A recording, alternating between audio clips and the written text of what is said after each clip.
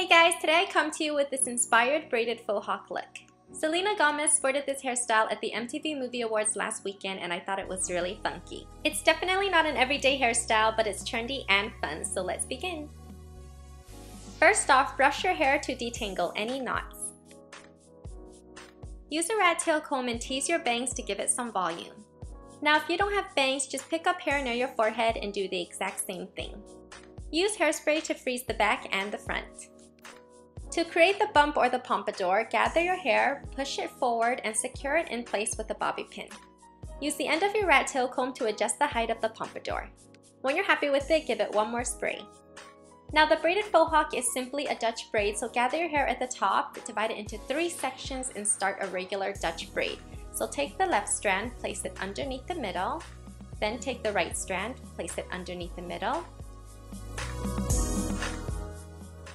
Drop the left strand for now, but pick up some hair.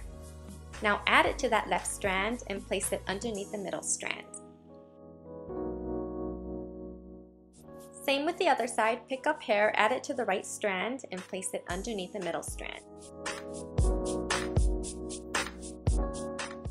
Once again, add hair to the left strand, braid it underneath the middle strand, then hold it in place. Gather some hair, add it to the right strand, and braid it underneath the middle.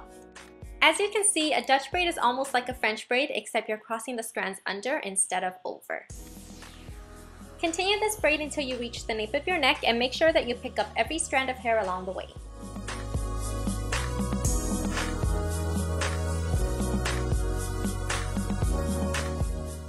When you reach the nape of your neck, continue this braid without picking up hair.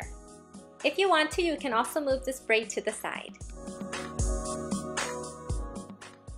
When you're close to the end, tie it off with an elastic band. To make the side of your hair look sleek, spray it with hairspray. Get a fine-tooth comb, run it through your hair and push it to the back. This is also a good time to smooth out any bumps, so hold your hair at the back and pin it in place with a few bobby pins. You don't want to stick your bobby pins in horizontally, you actually want to stick them in downwards. This will keep your hairstyle in place. Again, when you're happy with the look, give it one last spray. Now Selena's braid was big and messy, so here I'm just tugging on my braid a bit to give it some volume. Be sure not to pull your hair all the way out because you don't want your braid to come undone. Then you want to do the exact same thing at the back, and if your bobby pins start to pop out, just pop them back in. Don't be afraid to make this hairstyle look messy because you want it big and messy. You don't want it to look like a regular Dutch braid. If you want, you can remove your bobby pin and stick a smaller one in so that it won't be noticeable. Do some last minute touches and bam! So here's the completed look inspired by Selena Gomez. This hairstyle is definitely a hit or miss.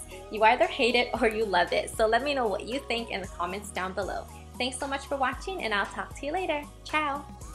Subscribe to my channel to be notified of new videos and feel free to check out my other hair tutorials.